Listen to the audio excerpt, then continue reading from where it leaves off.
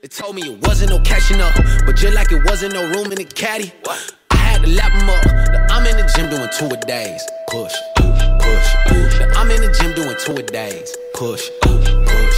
And I'm getting money in any way. All I know is going getting paid. My moving weight like every day. Now I'm in the gym doing 2 a days. I'm in the gym doing 2 a days. Push, push.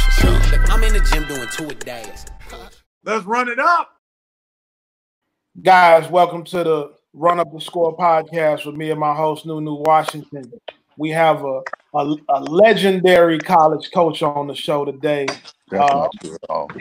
Has been at multiple Power 5 universities, most recently the wide receiver coach at University of Missouri, Garrick McGee. Coach, thank you. What's going on, man?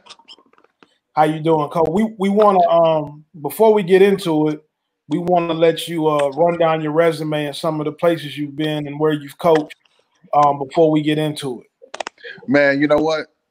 When I go out on a clinic or something like that, and it's time for me to speak, and they want to get up and introduce you and talk about every place you've been and all this crap, I always think that wastes some of my hour to go in and start teaching. Right. So I go, most people know where I've been. Let's get to the business. Let's get going. Give me some real questions. Let's get going. Let's chop it up on here. Yeah, let's go. Well, let's get straight into it then. Yeah, right, how you doing, Coach, man? How you been? I'm doing good. It's good to see y'all. It's long time no see, right? You know what though? I feel connected to you. Me and you went through a lot when your son was being recruited. But y'all handled it the right way, all of y'all, and I hope I did too. You know what I mean? I knew that kid when he was in the 9th and 10th grade, and sometimes when you're recruiting a guy, like my style has always been, get to know these kids when they're really, really young before they become prospects, and really develop relationships with them, and like talk to them about real stuff before it's time to talk to them about what school to go to. And so what happens is, once it's time to decide what school to go to, then you can have real conversations with them about decision making. You know what I mean? And your son was the same, man. You know, that kid, I think the world of him. I'm glad he's finally out there doing well. He's gonna do well. He's in a great place to play ball. So hey Reed, hey, this no lie, Reed. I said, hey, Coach McGee, man, I'm not lying. I'm finna take you over my mama house. Not go to my mama house and tell her a lie, Coach. But that man walked in my mama house. Hey, that's my cat. Hey, Coach McGee, this is my guy. Hey, well, that's important though, because we all had those same type of traits, man. Like, I'm not going in my mama's house lying either. So why would I go in yo? You know what I mean? You just respect our age group. You know, when we came through, respecting people of age that were older than you, that had gray hair and all that, that was a part of how it was. And my dad was a football coach. And one day he had he left school early, right? So I was in the gym. It might have been my senior year in high school, and I was a heavy recruit. And my dad left school early, had to go home for something, and we had what's called 6 hour at my high school, where the last 2 hours of school on Tuesday, Thursday, we just in the gym playing ball. And one of the coaches did something. I don't remember what it was, but me being young and immature, borderline disrespected that coach, right? One of the coaches. Man, my daddy came up to the school, like left whatever he was doing and came up in the school, and it embarrassed me as a senior, heavy recruit, totally embarrassed me in front of everybody before he even got to know what really happened. All he heard was, I disrespected an adult in the school. And that wasn't allowed back then. They didn't go for that. Yeah. You touch somebody's kid now, you going to jail. Hey, so let's start out at Arkansas. SEC school, right? Yeah. You the offensive coordinator, right? Yeah.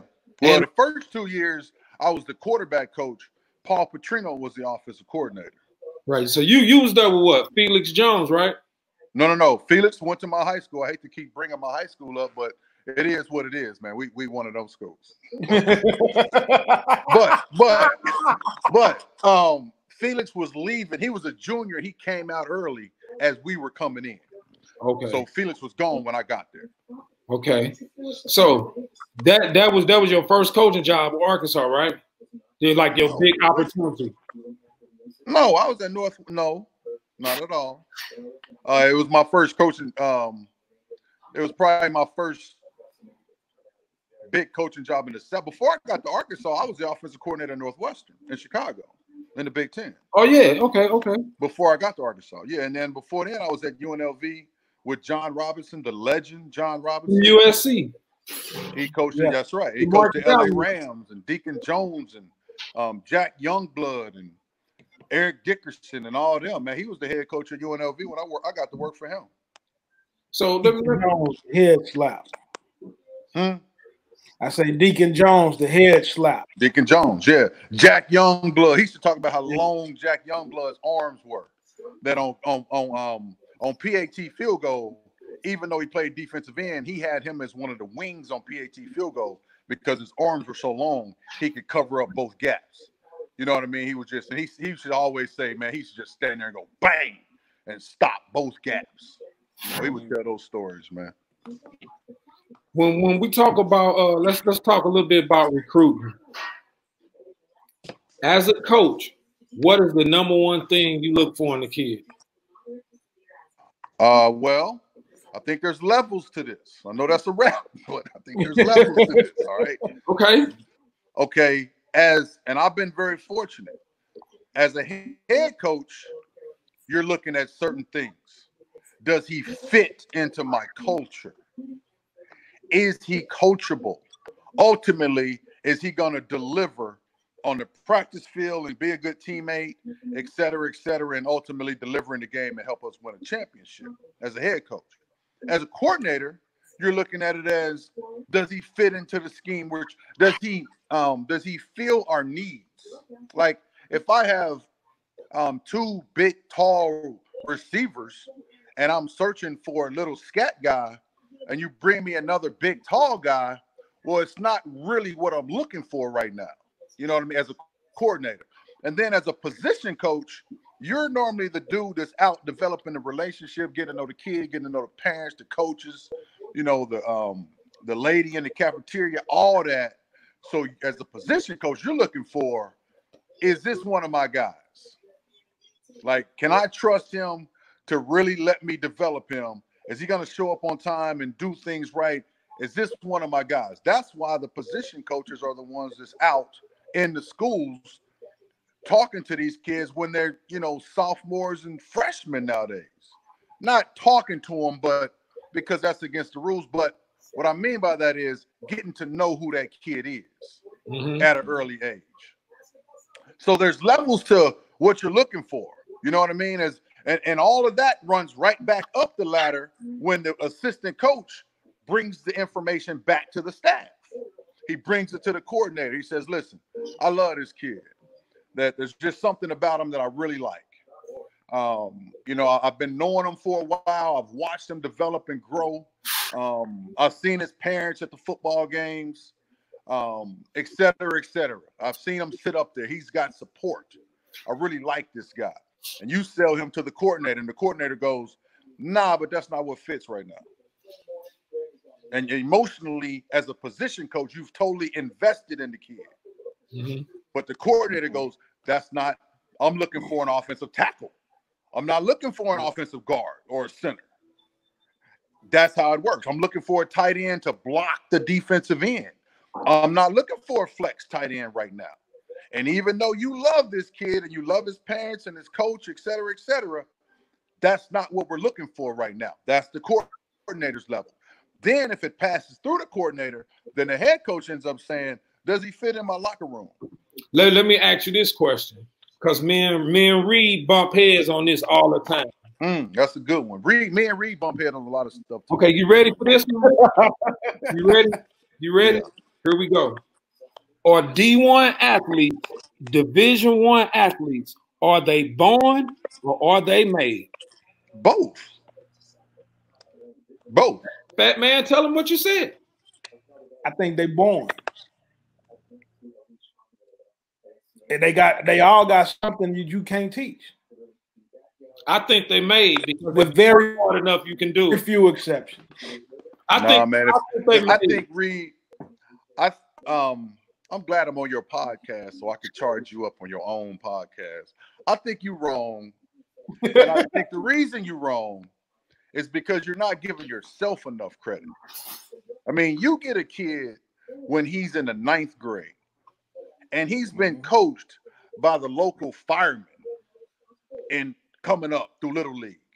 He don't know how to play. He don't know how to show up on time. He don't know how to deal with all the stuff that goes on inside of high school.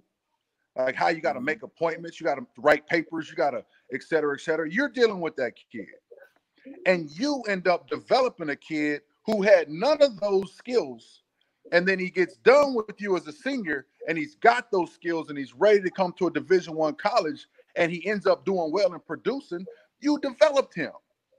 Now, when you first got him, he wasn't made. He wasn't born. He's a diamond. Now, there are some kids that are just, he got it. I mean, get out of his way. Don't screw him up. Mm-hmm. But there's kids that are developed. That's why I think there's both, man. The art of development. I mean, my dad was a high school coach, man. We had guys that come in the 9th grade. They wasn't no real player.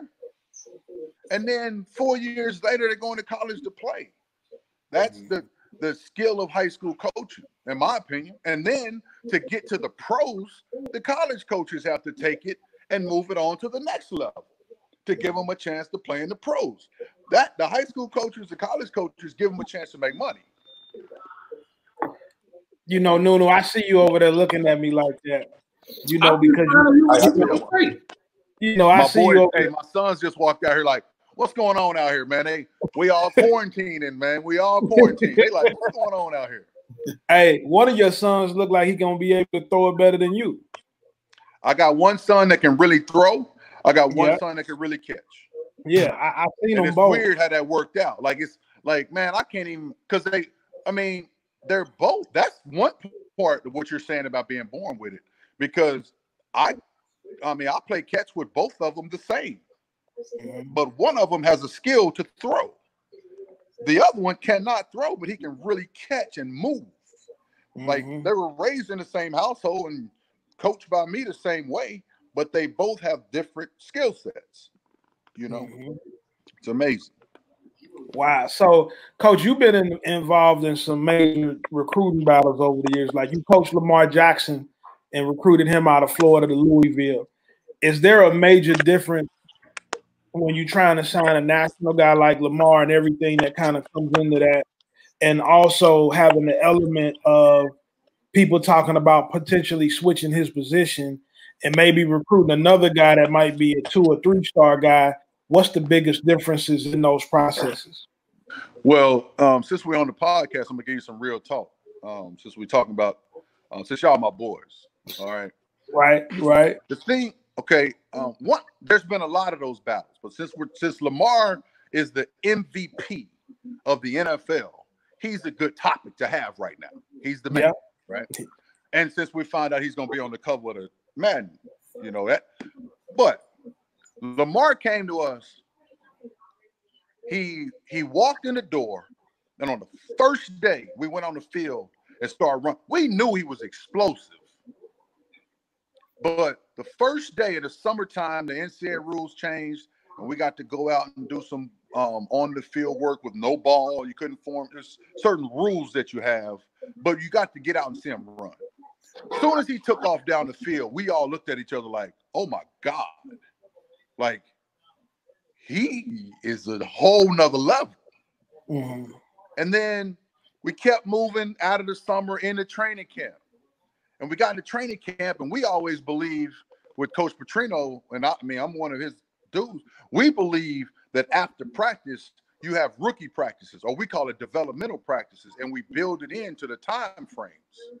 So if you got a 2-hour practice set, we only practice for 1 hour and 45 minutes to get the dudes that don't get a lot of reps at practice, give them reps at the end, real team reps where we're coaching them hard.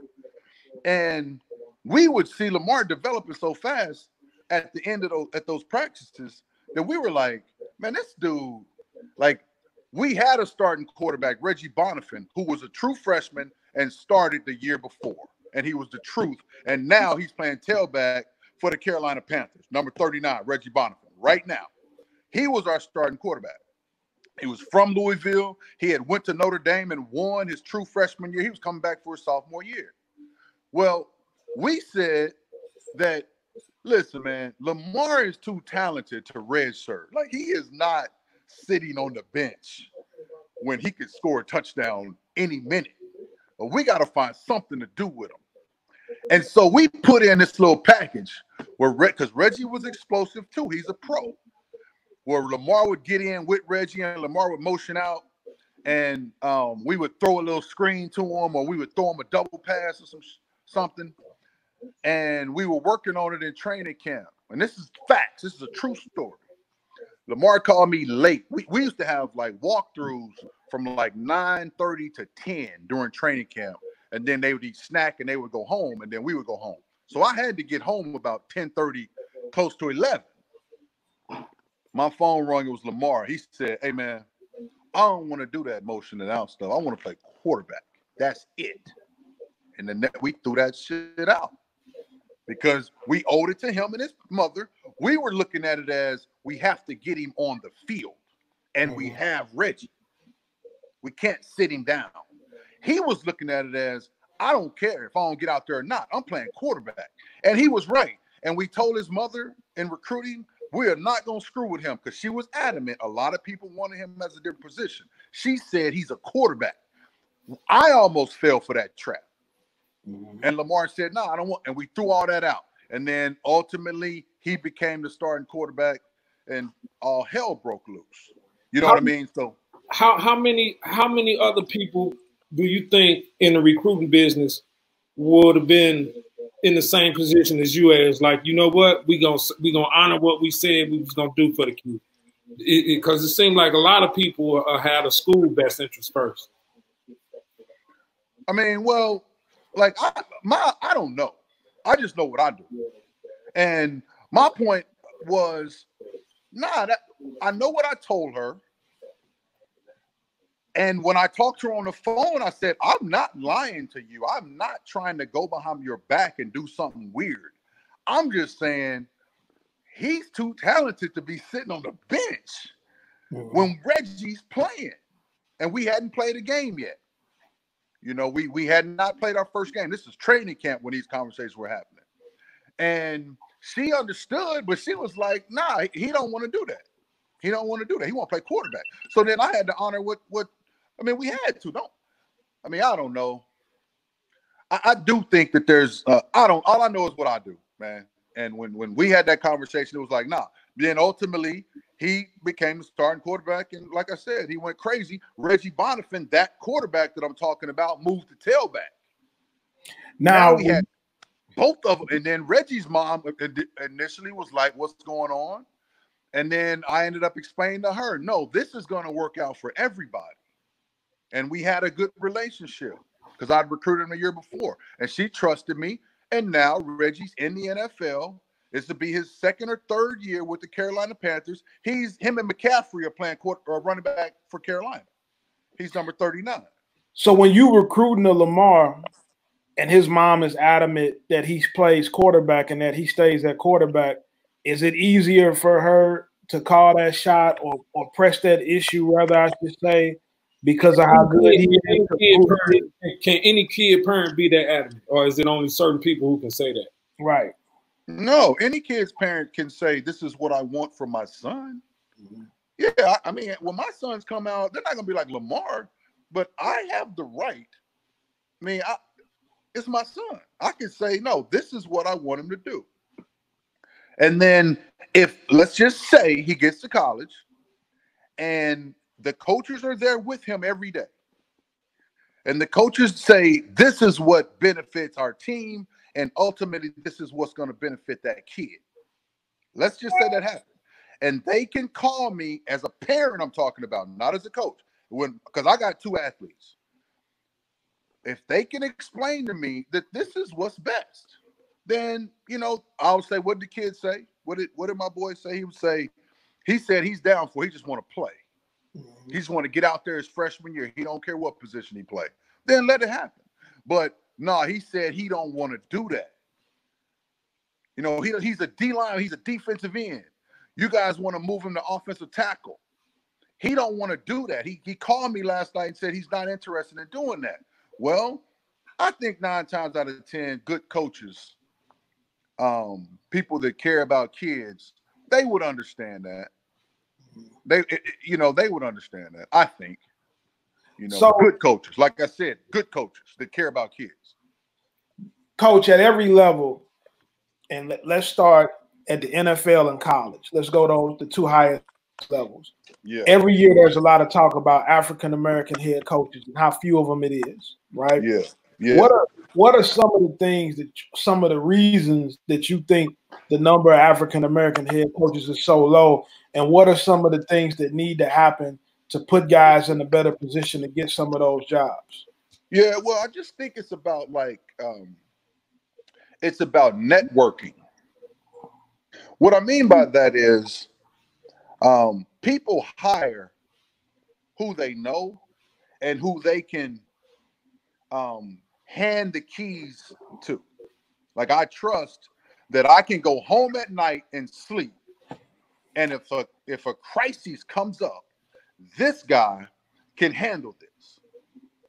That because the head football coach in college, they're dealing with 110, 115 guys.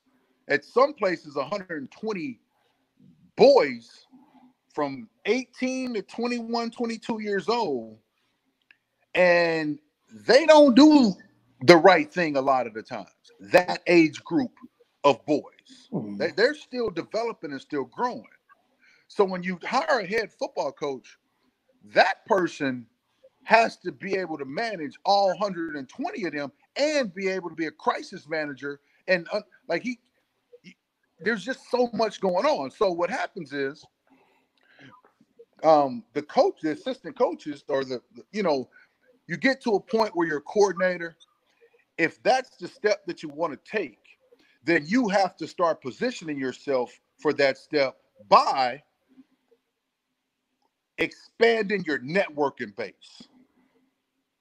And I haven't mastered it, so I'm just saying what I know, that you end up developing relationships with people on a broader level than just the X's and O's, and I go to all the clinics and I'm one of the smartest, and I can move my X's and O's at a, creatively better than it.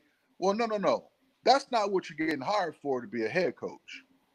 And so I think that has a lot to do with it. I think that I've always said in college, the first thing we have to do is flood the market with more minority assistant coaches, then coordinators, but we cannot have just a list of 3 minority quarterback coaches in the country and thinking we're going to expand the number of head coaches. You know what I mean? We all, as minority coaches, need to go out and find 5 or 6 young coaches and develop them. Now that, for me, I need to be in mentor mode right now instead of I got to grind for my career mode. I've been a lot of places. I've been fortunate.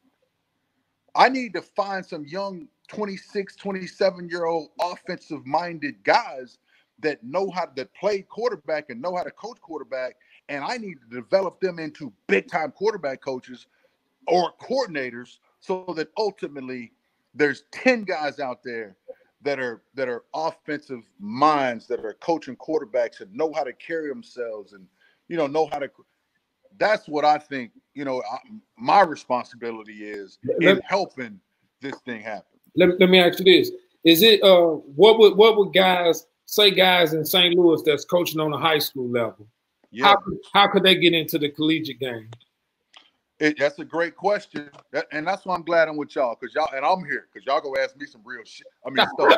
I forgot we was live. Yeah, we good. So what happens, man, is like I said, the rules made it hard because most of the high school coaches that you want to hire are at schools that have players. because that's where you spend most of your time. So if you hire him and you don't put him on the field, directly on the field, then you're out on the players in that school. So it's like, is that worth it? Okay. Now, if you hire him and put him on the field, we, meaning the college coach and the high school coach, have to do a better job of understanding what's the high school coach's expertise. What is it? Like I don't want him, like if somebody would have hired my dad back in the day, right? What do you hire him? To go recruit Tulsa, Oklahoma. Well, if I'm Barry Switzer and I'm at Oklahoma, well, I need a dude that can recruit Tulsa, but also can recruit St. Louis and Kansas City and et cetera, et cetera. You know, because ultimately that Tulsa pot, I mean, you're going to get 3 or 4, but so you have to understand what the strengths are in regards to recruiting, meaning the organization and recruiting, not he can go to one city and he can make it happen in that city. I get that. That makes sense. But he also has to have the skill set to move around to different cities because he's coaching a position and he needs to go to Dallas, Texas and find whatever position he's coaching. And he got to go down there and find some dudes. Like he can't just be local. So it's all about, like, we need to ask high school coaches better questions when we're all together. I've always said that, like at high school coaches clinics, we don't really get to know the high school coaches throughout the years. Like we get to know them as people, but we don't get to know them as coaches. So or is it like clinics or something that the high school coaches can go to where they can network and reach out to college coaches? That because it's a couple guys in St. Louis that deserve a shot, I think. What you think, Fat Man? It's hold on. What you call him? Hold on. Fat Man. Oh, that's your name. Hey, I just did the on my Facebook. I got a lot of people from my home, people I grew up with on my Facebook. So I do 20 album covers that influenced the way I hear music. And one of them was the Fat Boys, by the way. He said Fat Man made me think about it, but one of them was the Fat Boys. And I've been seeing you do the music thing. And it's some real debates going on your page with that. And you know what the new debate has been on my page? Michael Jordan. I have a lot of people that are my age that don't think Michael Jordan is the best player of all time. I got some of my boys or some of my friends that think Kareem Abdul-Jabbar. Some of my friends think LeBron. What about Bill Russell? We're not old. I'm not old enough to where I saw him play. So if I didn't see you with my own eyes, okay, I got to back out of. Yeah, I can't say it. You can take up a couple hours debating about Michael Jordan and LeBron and Kobe. You can if you're talking to the right person. With me, you can. That's a smart conversation. The funny thing about that is, like, Jordan is clearly the best player to ever play. That's like not debatable. But if we take this same argument, we take the same argument to football, right? Emmitt Smith is the all-time leading rusher, but the average person will say Walter Payton, Barry Sanders first. That's right. It's a different sport. It's a different sport. I was in a debate on Twitter for about 5 days about Emmitt Smith. So I'm not gonna go back. I'm not gonna go into that right now. Emmitt Smith, the best. He's not the best, but he's one of the best 5. I mean, you got to say that. Yeah, that's a fact. He's one of the best 5 to ever play. Only because he's the all-time leading rusher, he has to be in the top. Well, you got to be special to be the all-time leading rusher in the history of the NFL. And then you know what though? There's some people that say, even though I agree, Emmitt Smith is top 5. And I was fortunate. My roommate got drafted by Dallas. I was fortunate to hang out with them dudes when they were rolling. So Emmitt Smith is definitely top 5 to me. But there's some people that say, if you put Barry Sanders behind that offensive line that Emmitt was running behind, then Barry Sanders might have went crazy. You know, even though he might have been too side to side, Emmitt might have been perfect for them because he was just on the move downhill. But there's some guys that You remember Ahmad Green that played for Nebraska back in the day? Played for the Packers. He played for the Packers. He was a downhill runner like that. Just hit the hole hard. Like if he would have played for Dallas back in them days, like would he have went off to? Probably. Because you got to give Leon. I mean, Eric Williams. So listen to this. Everybody, Big Nate Newton. Everybody says something about the offensive line from Dallas. Like that's everybody's go-to. They had one guy that went to the Hall of Fame out of that group. That's probably Larry not Allen. true at all. That's very. Look at Eric Williams. One guy. Eric Williams. Right? He played. You saying Nate Newton not in the Hall of Fame? Larry Allen. Nate Newton could have, he could be a Hall of Famer. His play on the field was Hall of Fame. He should be in the Hall of Fame. His extracurricular activities don't. Hey, so let me ask you this, Coach. Remember you said it's levels to this stuff, right? Yeah, right. So let's say this, right? Say you were at UAB and you were recruiting a kid there. Yeah. The coaching staff shake up and you end up at Ohio State. Is that same kid that you was recruiting for UAB good enough to play at Ohio State? Maybe. I know this. When I was at UAB, Jordan Howard, who's still moving around the league, who was in a Pro Bowl his rookie year. Jordan Howard was our tailback, and Jordan didn't get recruited by anybody in the country, not one school, except us. Mm-hmm. And he came in and played for us as a true freshman, sophomore. I was a sophomore. He played at UAB. Then he went to Indiana, became all Big Ten. Then he went to the pros after his junior year, and he was in the Pro Bowl his rookie year. Then, the Bears in Philly. Now he's down in Miami making money. Jamari Staples was another one. I mean, he signed with us at UAB. And then when I went to Louisville, Jamari ended up graduate or whatever. He could leave and come to Louisville. And he came to Louisville and started in the ACC. And I'll give you another one. There's a kid named TJ Green that was committed in that same class. And we had TJ committed. He was from Alabama also. All these guys are from Alabama, by the way. We had TJ committed. The last week, he got a call from Dabo Swinney and Clemson, and they said, we want to offer you a scholarship. The Monday when signing day's Wednesday. And he went. He called me because he had been committed to me the whole year. And I said, man, you need to go. You need to go. That I think that's the best thing for you. I talked to his parents. I said, I think that's what's best. They were like, it hadn't happened. It finally happened, and you can play for them. And he's in the NFL right now. He went to Clemson, won a couple championships or whatever. He played on that defense. I mean, he's so it's happened. So does that happen? And does things like that come down to just evaluation?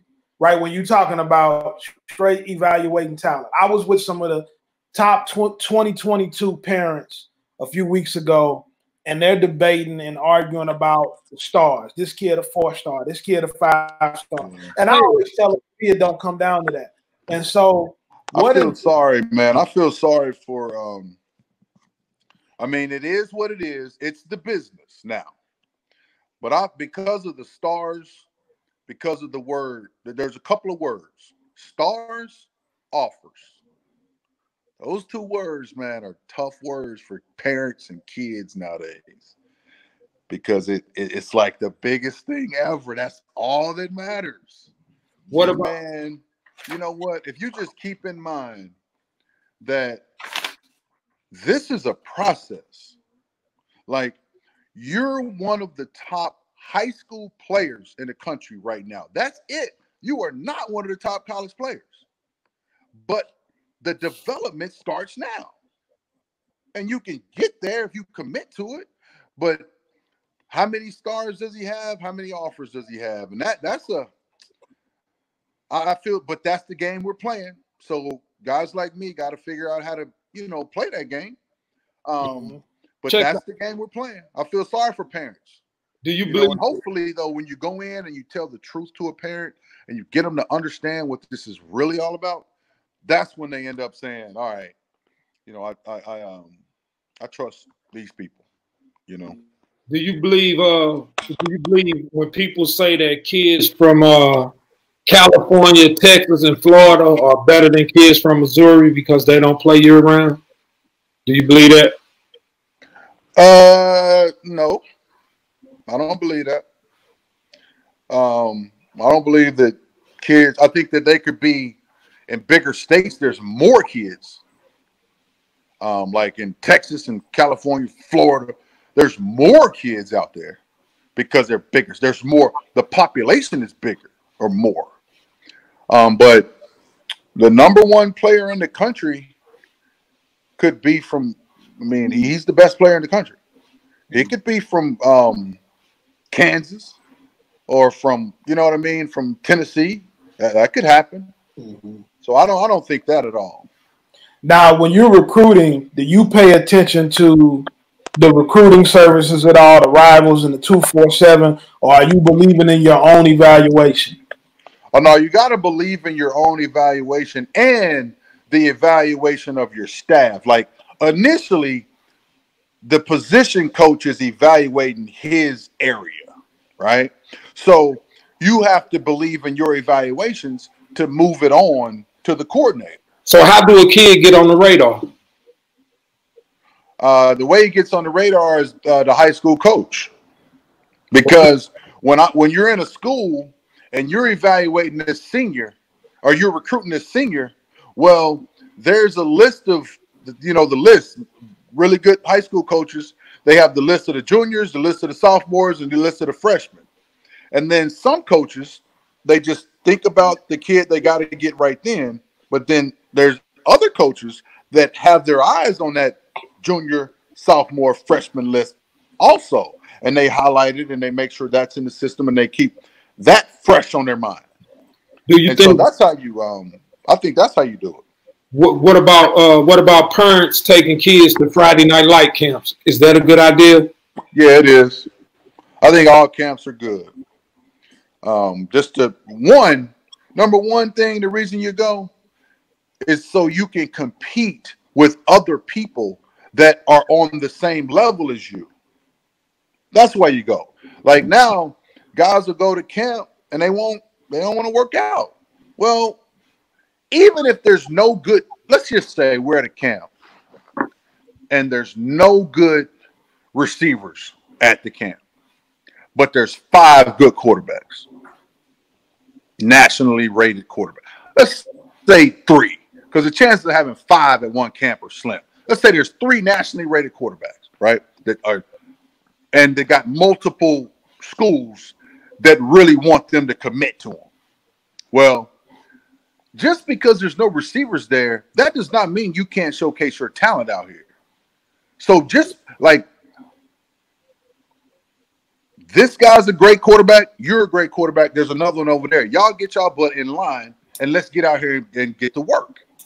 And even if they can't catch your passes, you go out there and show your stuff, not to the high school or the college coach. You're showing it to yourself. You're like, that guy goes first, and then I'm going to go next. And if he makes a great throw, then the pressure's on me to get up and make a good throw. And you compete. My dad used to take me, man, when I was a 8th grader, my dad was a high school coach. We were fortunate. We had a lot of players. He went to University of Georgia's football camp.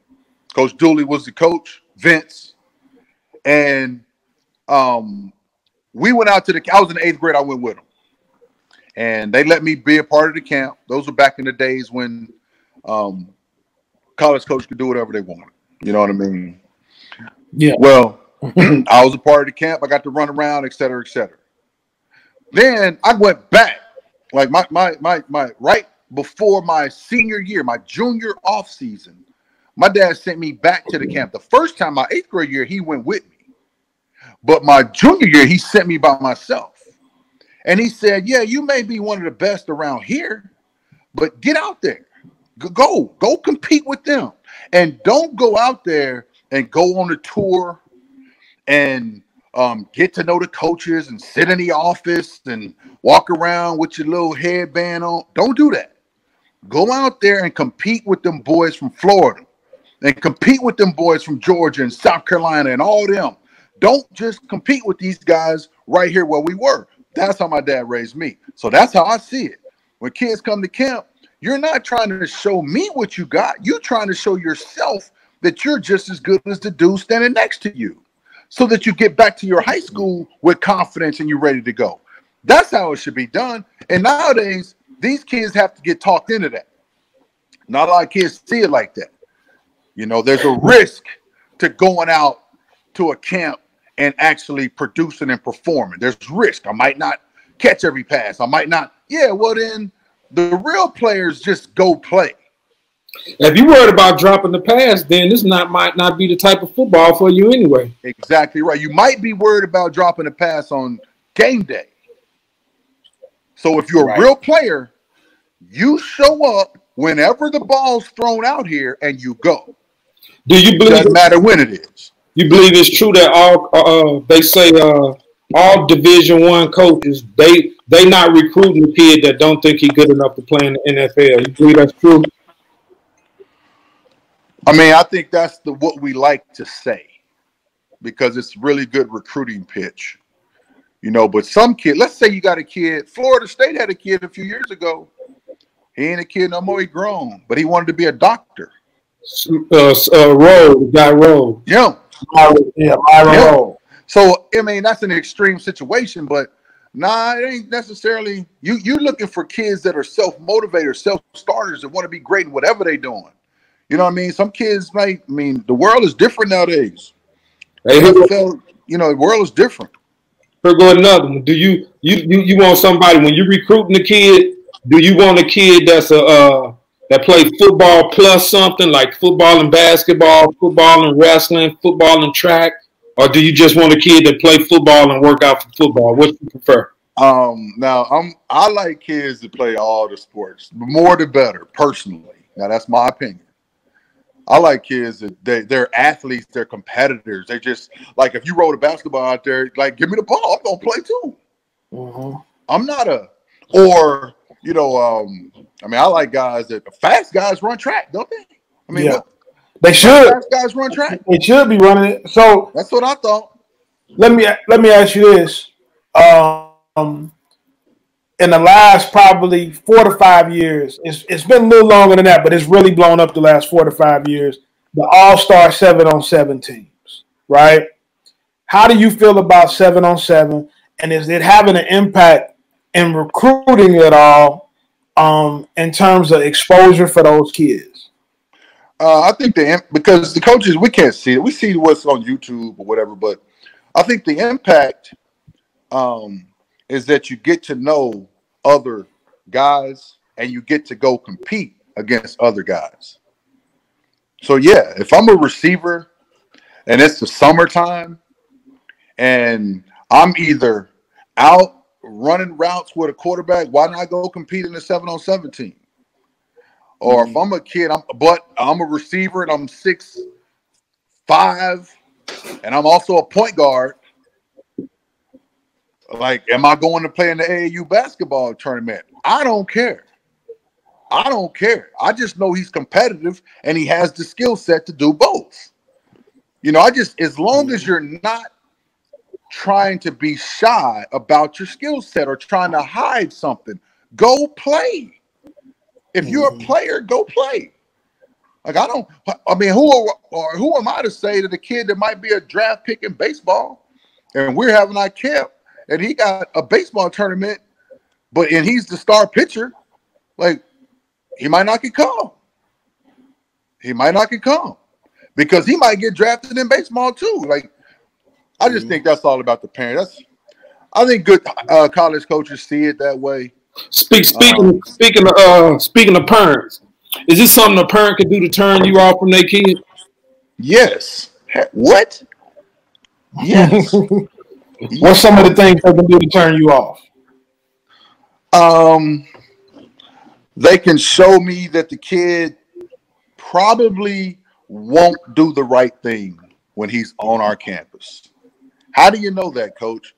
Because his parent or his parents seem like they haven't really pushed him to understand the difference between right and wrong. That his parents haven't taught him that.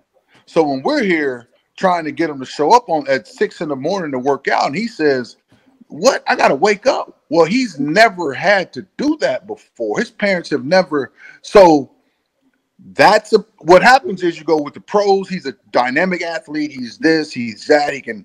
Okay, now what are the cons? The cons is he's not as disciplined as you really need him to be, man. He might be a pain in the ass when he gets here. How long are you willing to wait for that pain in the ass to change? You want the truth or you want me to lie? You want the truth. Yeah, you know we want the truth, baby. Well, it matters the relationship.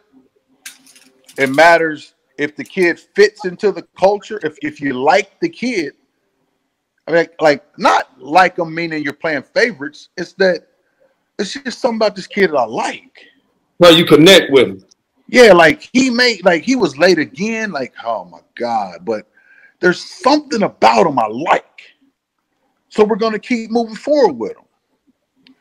Then there's another kid that he's Adrian Peterson. I say Adrian Peterson because he showed up to everything on time in college. They said when they ran sprints at Oklahoma after practice, Adrian Peterson would be 20 yards in front of everybody. Like nobody worked harder than him. He was the ridiculous talent. Well, let's just say he had some issues with some things that wasn't criminal. Well, his talent level overrides some of that. You would say, we got to work through this. The assistant coach got to get into him and get him to understand how important all this is and develop him as a person. He may be already developed as an athlete. Where his development, he got to catch up in the personality and the discipline and the doing things right. That's where he needs more development.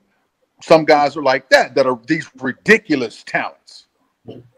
So there's every kid is different. And then there's some kids that this is the bad guy. And you know what? So he acts like his attitude makes it seem like he don't care about being around here anyway. Like he don't even act like he want to be around here. His body language, his personality, his energy level. He walks into a room and just sucks the energy out of a room. Those guys are bad for the locker room. So every kid's different. You got to evaluate, every piece of, what the kid's about. When it's time to figure out if you're going to invest and develop them. I do think every kid, I think in every college, every kid comes in and all the coaches have their best interests in mind. And I worked for a guy named Randy Walker back in the day. And Coach Walker said, you have, how would he word? He would say, you have the paintbrush. You're painting a picture that you want us to see every second of the day. And what picture is that? Do you want it to be this dark, cloudy, rainy day? Or do you want it to be this up-tempo, sun-shining, you got the paintbrush, you get to paint it every day. And the guys that paint good pictures every day, those are the guys that you end up ultimately saying, no, I'm going to hire him when he's done. Mm-hmm. Coach, the older I get in the game, and I see it more and more. You getting great too, man. You got from my own players. Great hair too, man. You old. Hey, I can't get around the diet because we all on lockdown. So the older I get in the game, I see this from more and more parents now, whether it's the kids that play for me or kids that are asking for help from other schools. The academics has been put on the back burner by a lot of people. And you said something earlier about stars and offers, but it's so many guys that are not taking. You went out. What kind of position is a kid putting himself in if he won't do the schoolwork? If he won't do the what? The schoolwork. You can't get that if he won't get the school part. Well, he's telling you something. That's easy. If he can't, if he's not, it's different. It's two different things. He's not capable of doing it, or he's not willing to do it. Because the guy that's capable of doing it but won't do it, that guy, you know, some guys, they need extra help. Everybody's not the same. Some guys, you know, he'll end up a qualifier, but he's gonna need a lot of help because he just naturally don't have that. Man, I'm learning that right now. We're in this quarantine thing, man. All the schools are canceled. You know, I got a 3rd and a 4th grader. So their teachers send their work every day, do the email, and then my wife prints it all out. And my 2 boys, we're fortunate. They have computers. They got to go on their computer and log on. And we have to teach them the math during the day. And we have to teach them their social studies and their sciences. One thing, I done learned so much about, to be truthful, I'm kind of embarrassed to say it. Like when we're reading about the Louisiana Purchase back in the day, way back in the day, like that's when Louisiana and Oklahoma, there was a whole stretch of things were bought. The land was like, man. But my point is, when I'm dealing with my 2 kids, one of them can just see it and get it.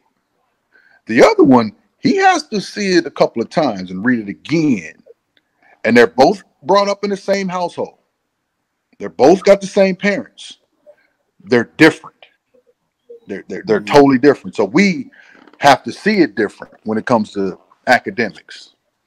You know, they have to be able to get the minimum work done, though, because the rules nowadays say if you don't have the APR, if your guys are not graduating, your university is going to take a hit. To what extent would you go would they go to help a kid? To full extent.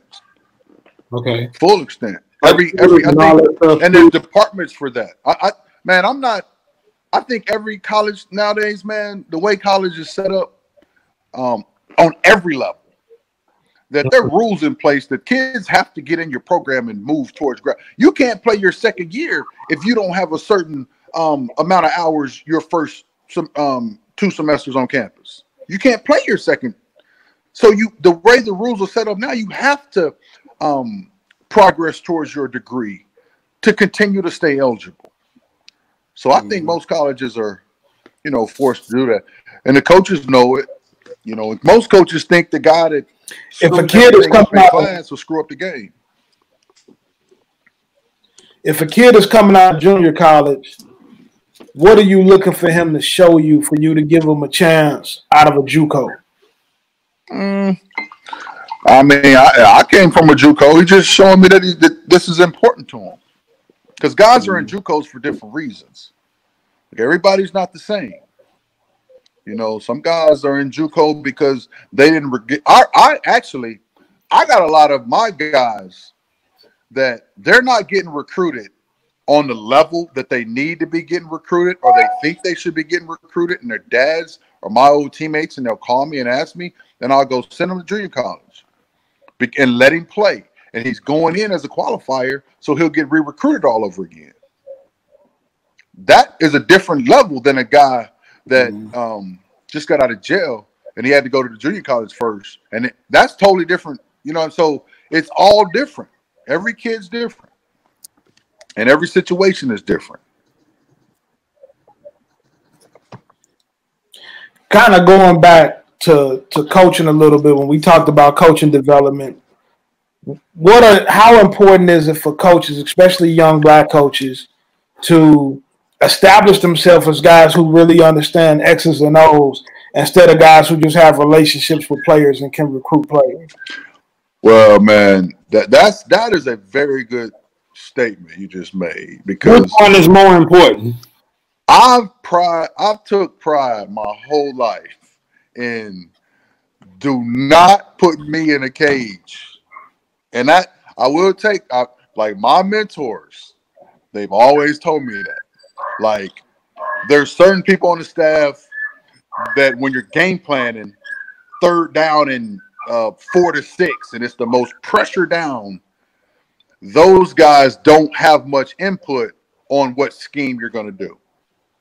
But then there are other guys that when something's going on in the locker room that's going to affect the game. The quarterback had a fight with the receiver in the locker room. That's going to affect the game. Well, there's other coaches that go down and they can deal with that. And some guys that are dealing with the X's and O's can't deal with the quarterback and the dude fighting in the locker room. That I've took pride my whole career, and I teach this to everybody I talk. You don't get put in a cage, man. You can do both. You can do both. You can really have good relationships with kids and develop them and know how to mentor them and motivate them. But you also can study the game and understand what to do on 4th down and 6 when the game's on the line. And you also can watch during the game and understand what adjustments to go to. If they're playing this, they didn't do that on tape. Like, this is their first week doing that.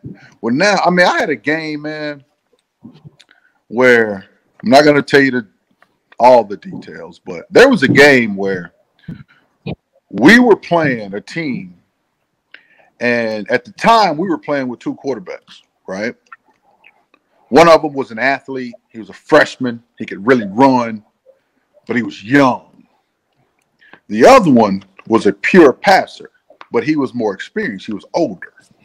Both were like the 3rd and 4th team quarterback because the other 2 got hurt. So we were in a tough situation anyway. But when we have the passing kid in, a team would play 4 down and, base coverage behind it, just base defense. When we put the other kid in, the athletic kid, they would go to 3 down. But they had never played 3 down, and we hadn't prepared or studied for that at all. So even though the athletic kid might have been the best kid at the time for that situation, that wasn't the best thing for the team because our O-line didn't know how to – they wasn't prepared for the 3 down package that they were running. Mm-hmm. So the best thing to do was stay with the passing quarterback and play against basic 4 down defense because everybody knew all the rules and they could execute the rules to the 4 down. Ultimately, we won the game. I ended up taking a lot of heat for not playing a certain quarterback at the time, but the reason was it had nothing to do with those 2 kids. It had to do with the defensive structure that we were seeing based on what quarterback was in the game. Playing this kid gave us the other 10 guys an opportunity to produce and execute plays. And so I think all of that's important when you want to be a college football or a football coach, period. But you got to have both, man. You got to be able to manage, motivate the locker room, get to know the kids, be a voice in the locker room. But you also got to understand how to make the adjustments at halftime that can help you win the game.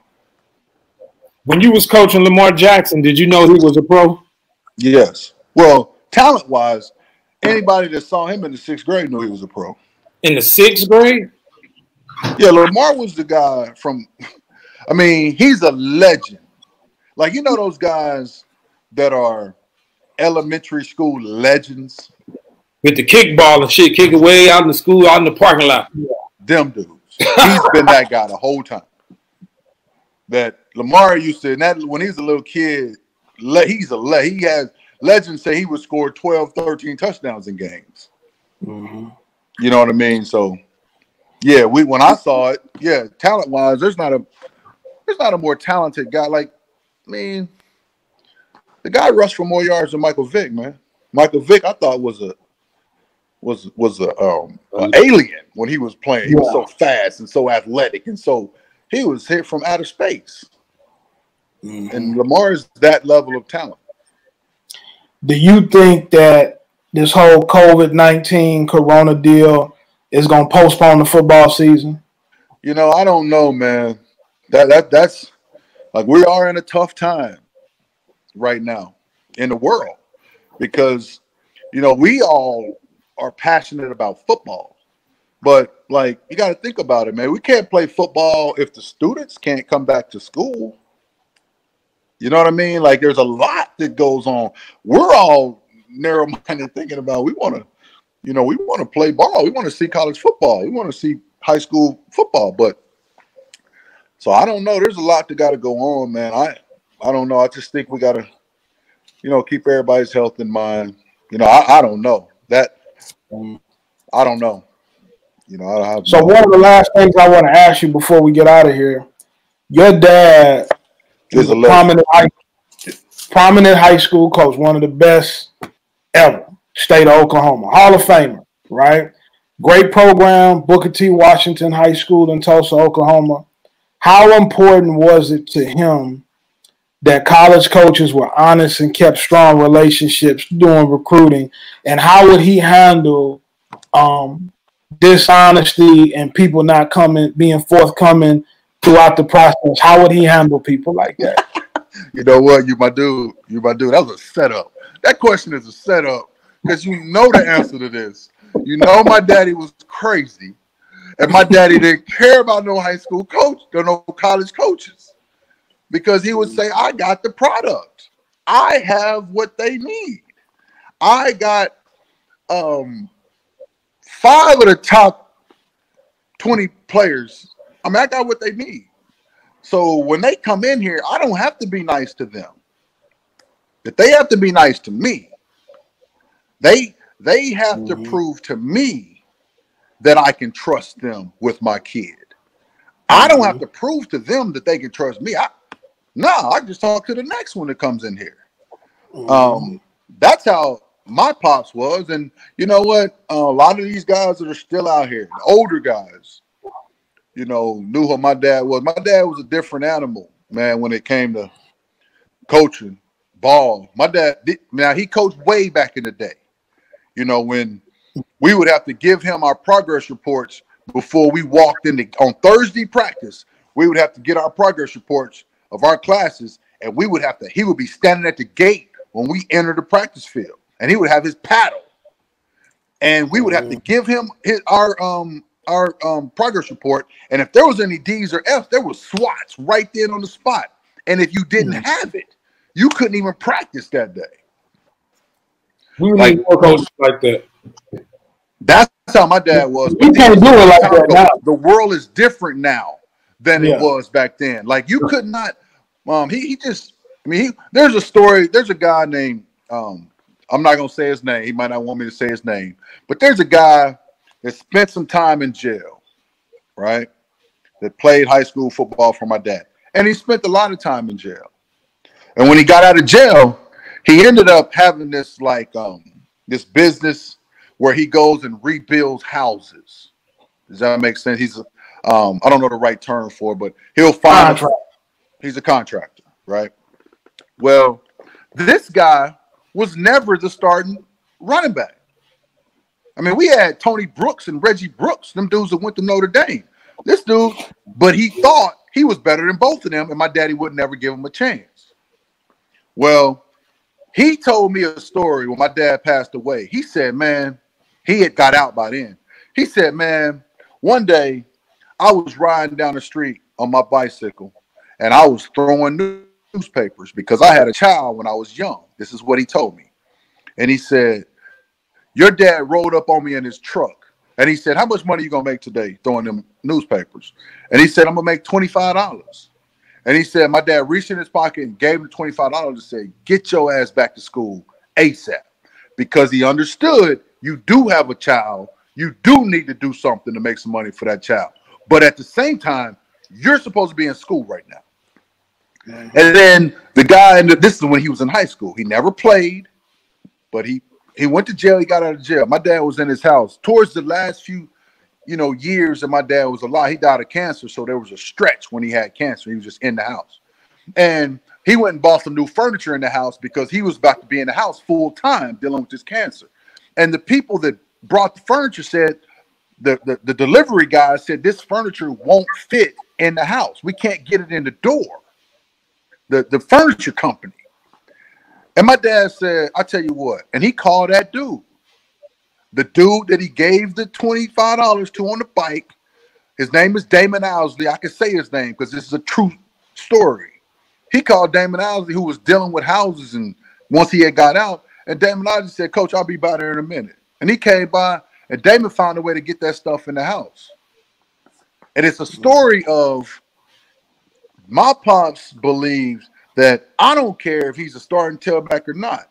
It's my responsibility to develop this guy. And even though they're not going to like me right now, ultimately, when they grow up and they're men, they're going to all be my guys and they're going to all come through for me. And that, Damon, he told me that story, like, not at the funeral, but about the time when my dad passed, when everybody was sitting around telling stories. That story came up that Damon Lozzie told. So that's how my dad was. My daddy also said this, for y'all coaches, you need to tell all of them that. He said that really good coaches understand how to train a guy's mind, right? How to teach him the game, how to teach him like the what our schemes are, what their schemes are, how they fit together. He said great coaches know how to train the mind and the body, meaning he knows how to teach him what to do, but he knows how to take him on the field and train the fundamentals and the techniques that can get that stuff to come to life. He knows how. That's what great coaches do. You got to be able to do both. But then he said, master coaches, they understand that every person was made of 3 parts: mind, body, spirit. Master coaches understand how to take it to the 3rd level and coach the kid emotionally and his spirit and coach all of that, because most of us just stop. We teach them what to do. We teach them how to do it, and that's it. But they don't understand that the kid's grandmother is at home sick and the kid emotionally can't execute right now. My dad would say, until you're coaching 3 phases of the kid, you're not a master coach. That's what my dad said as a high school coach. He told me that when I started moving into college. Always remember, you better coach all 3 phases of the kid or you're not going to get the best out of him. That's what my dad was on, man. I like that, Coach. We're gonna end this show on that note. Master coach. I wrote that down when you were just saying it. Master coach. All right, thanks, Coach, for having us on, man. See you later, Coach McGee. All right, now. See y'all. All right. Coach Garrick McGee did an excellent job on explaining to us how recruiting works. The son of a legendary high school coach at Tulsa Booker T. Washington High School, who grew into a college coach himself and has dealt with recruiting from the high school level, junior college, and major college football. He also touched on how to build relationships in the coaching profession and some of the things that minority coaches can do to better position themselves to get college jobs in the future. I am Carl Reed. This is the Run Up the Score podcast. Keep working. I'm in the gym doing 2 a days.